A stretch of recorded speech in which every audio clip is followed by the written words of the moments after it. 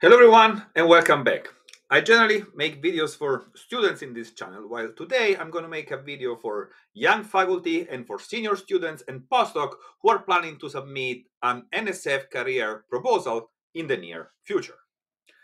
As most of you already know, the NSF Career is a foundation-wide activity that spans all across NSF directorates and is meant to provide funding in order to support early career faculty which have the potential to serve as academic role models both in research and education, and also will have the opportunity to lead and advance the mission of their department and organization.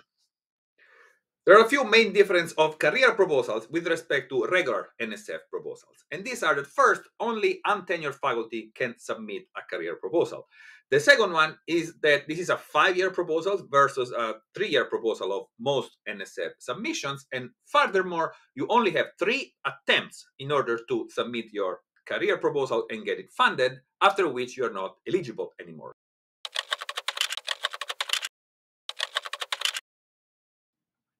I had the honor of receiving the NSF Career Award in 2020, and since then, I had a chance of participating in several NSF career panels.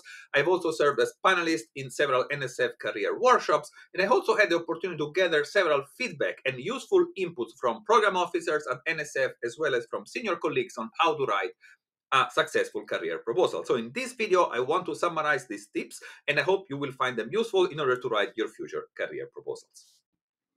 Before we start, as usual, I would really appreciate if you take a moment to like this video and subscribe to the channel and potentially even share this content in order to allow this channel to reach a wider audience. And also please let me know in the comment below if you find these tips useful. Thank you very much, and let's start.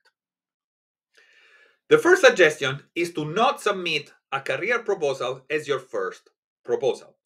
Proposals in general are complex to write. There are several sections which have certain content that is expected and certain contribution that is expected, such as, for example, the intellectual merit, the broader impact, etc.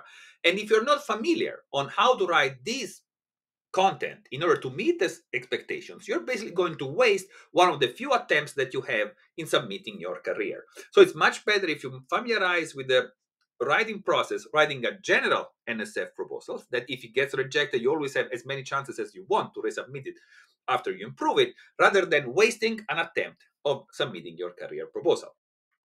I also would like to add an additional suggestion, which is to write a career proposal only after you get an NSF proposal funded, because this will allow you to not only have submitted one of few proposals, but also go through the entire process and finally reach the level of the right expectations that will allow you to write a more proper career proposal.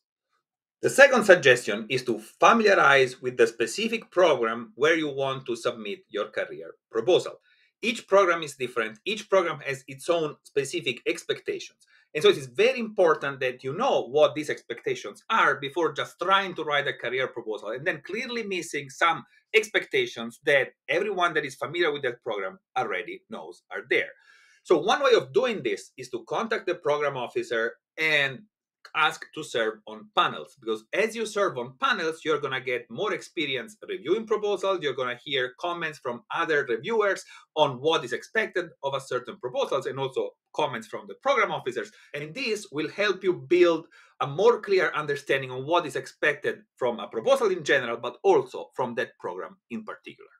The next suggestion is to talk to the program officer before you submit your career proposal. The way of doing this is to prepare the summary of your proposal, share it with the program officer, and ask for a meeting. I'm very confident that this meeting is going to be extremely useful for the writing of your proposal. Next, you need to make sure to have your proposal reviewed by several colleagues and get their feedback before you submit.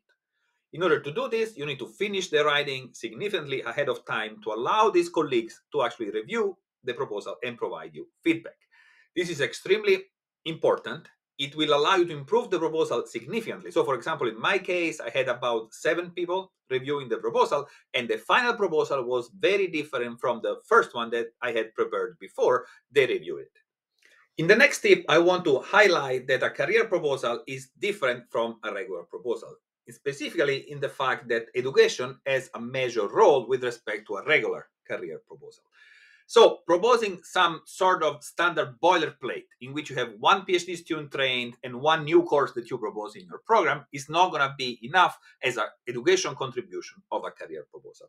My suggestion here is to try to link every research activity or most research activities that you propose to some educational components, and potentially even have some educational component feedback with their output in the research activities that you are doing.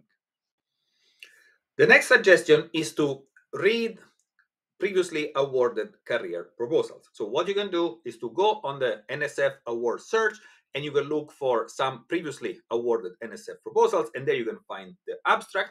But you can also contact either colleagues that you know that have been awarded the career proposal, or even your research organization at your university that sometimes have drafts of the previously awarded career proposals that they can share with you. This will really help you have an idea of what is the type of contribution in terms of research and education that is developed in a successful career proposal. My last suggestion when you're writing your career proposal is to think at a 5-year-long career plan that encompasses both research and education. So look at your proposal and think, how is this different with respect to a regular 3-year proposal?